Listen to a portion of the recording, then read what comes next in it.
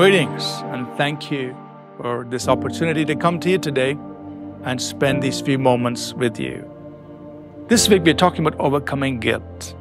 And the reason is because many believers, even though they love Jesus and they've come to faith in Jesus Christ, sometimes because of things that may have happened in the past or things that may have happened even after they became believers, they carry this deep sense of guilt. This sense of, I'm not worthy.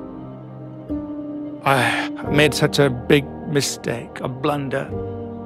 I've done this, and they carry that feeling of guilt and shame for a long time.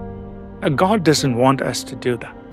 He wants us to be free from that feeling of guilt, shame, and condemnation.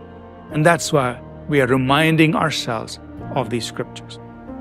The second important thing that we must remember is that God has forgotten our sins. That's very interesting.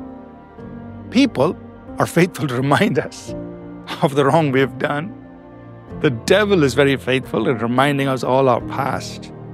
But the Bible says, in Psalm 103, it says, as far as the east is from the west, so far as He removed our sins from us. Or in Micah 7 verse 19, He says, He has buried our sins at the depths of the sea. Now in Hebrews 8:12, He says, your sins and your iniquities I will remember no more. So God Himself is telling us in various ways, look, I'm not going to remember, I'm not going to recall, I'm not going to repeat, I'm not going to remind you of your sins. So think about this. God Himself has chosen to forget. So when He cleanses, He also clears the slate. He completely forgets. So why should you and I go and remind ourselves or remind God of what we've done in the past? Of course, we learn from our mistakes. That's there.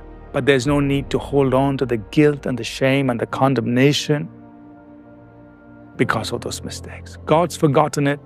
You and I must forget. Let's pray. Father, we thank you that you bury our sins at the depths of the sea, as far as the east is from the west, so far you take it away from us. Help us to let go. Help us to forget and not remember the guilt and the shame, and not carry the guilt, the shame, the condemnation of the past. In Jesus' name, amen.